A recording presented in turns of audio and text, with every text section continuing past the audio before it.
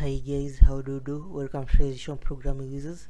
Today we're going to look at something quite interesting. We're going to see how we can use CardViews in our spinner, okay, to have a very nice spinner right here. This is it. This is a custom spinner, of course, with CardViews. Our CardViews, you can see, have an image and then multiple text over here. So if you click a single item, then you show the name of that particular spacecraft. You can see right here. We're going to see how to work with the spinner, and of course our BaseAdapter, and of course our CardViews over here. Yes, this is what we're going to see, a custom spinner, of course, with images and text, and also going to see how to handle the item as selected listeners for us. Okay, so join me, we get started. I require you guys to go ahead, create your project. Right here, I've already created mine. Once you've done that one, then let's come over right here to our builder creator. Remember, this is a spinner going to consist of cards. Okay, you have the view items that we are seeing actually were card views. Here we make sure that we add the dependency for the card view. So please come right here, make sure that you add this particular dependency, then click here to sync our project. Once you've done that one, let's come over right here to our drawable, then add the images that we're going to be showing. Okay, right here we're going to be showing a couple of images, so just make sure that you add them in your drawables folder. Now once you've done that one, then let's come over right here to our layout. Of course, we're going to have the activity main .xml. Inside right here, we'll need to make sure that we add our spinner component. Make sure that you assign it an ID. Take note, the layout will have set it to match parent. Then create another layout. For me, I've called it module.xml. This is going to be our custom row. Right here is going to act as our custom row for our spinner. Okay, it's what actually shall be inflating to represent a single view item in our spinner. So you can see, for me, I'm simply having an image view and then two text views right here that I'm wrapping them inside a linear layout.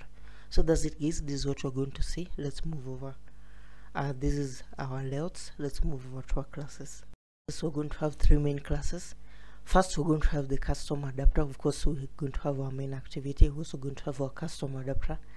This is the class that's going to derive from BaseAdapter. We shall be using deriving from BaseAdapter. This is where we shall be inflating this module.xml layout into a single row for our spinner.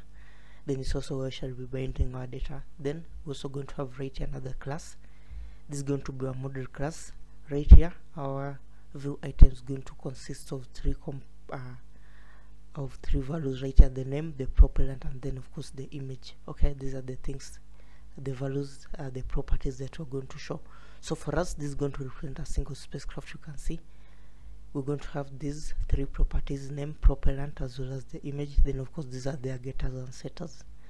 So yes, once we have that one, so first of all, let's come over right here to our custom adapter class.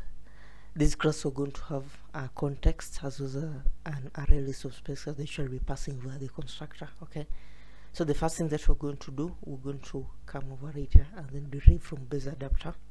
Then of course, once we've done that one, we'll go ahead and then override a couple of methods right here. First, we're going to have the get count. Right here, we're simply going to return the size of the total number of spacecrafts that we're having. Now get item, we're going to pass the index or the position for that particular item inside this get item method. Then we shall be returning an object, a spacecraft object.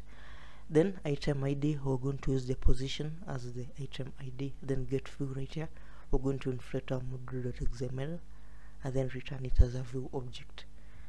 Once you've done, of course, via the constructor, we said we shall be passing in the constructor as well the context as well as array list of spacecrafts. Now inside the get view method, let's come over right here. What we're doing here, first we shall be checking. Take note, we're being passed the int. This is a position, okay, of the item right here. Then we're also being passed a view object and also the view group. So what we're going to do, the view that we're being passed, first we shall check if it's null. Now if it is null, then we're going to inflate it from our XML layout. Okay, so layout inflater.from, we pass in the context, we call the inflate method. Then we're going to pass in the layout that of course we're going to inflate, which is our model layout. Then we pass in the view group, and then where they shall be attached, that particular view object shall be attached to our view group right here. We say false. Then spacecraft s equal to this dot get item. We said this is going to return for us an object. We cast it to a spacecraft. Once we have that one, then of course we're going to come and then reference the views that are going to display our data. We're going to have these two text views as well as this particular image view over right here. Then of course we come and bind our data.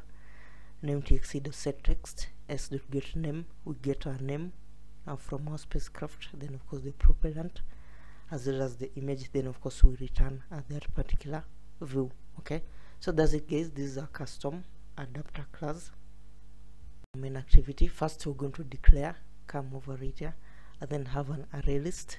Okay, declare an array list that's going to hold all our spacecrafts. Then of course we're going to go ahead and then reference our spinner using the find view by id method. So the first thing we come, let's come over right here, then create a simple method that's going to populate these spacecraft. In fact, we're going to that's going to return for us an array list. So what we're doing here is simple. Now take note, spacecrafts equal to new array list, and then of course we instantiate it. Of course, once we've done that one, then we're going to come over right here. Spacecraft s equal to new spacecraft. We instantiate our spacecraft object. We come set the name, set the propellant, set the image. Then make sure that we add it to our spacecraft collection. We'll go ahead, reinstantiate it, a set new set of data. Then of course add it. We'll do that one. At the end of the day, we're returning that particular spacecraft. Okay, so that's it. That's what we're going to do. In fact, what we simply come over right here, we're going to just come here and then say spacecrafts, which is our array list. In fact, we don't even need to do that one. We can simply come and then call our get data method. So get data, this is going to populate of course our spacecraft. Okay, right here. So come get data, this is going to populate our spacecraft array list. Once we've done that one, of course we have our spinner right here. We need to set its adapter, so we're going to come right here, sp.set adapter. Then we're going to pass in our instance of our custom adapter. So new custom adapter, we pass in the context, we pass in this, then of course we pass in our spacecraft's collection. So that's it.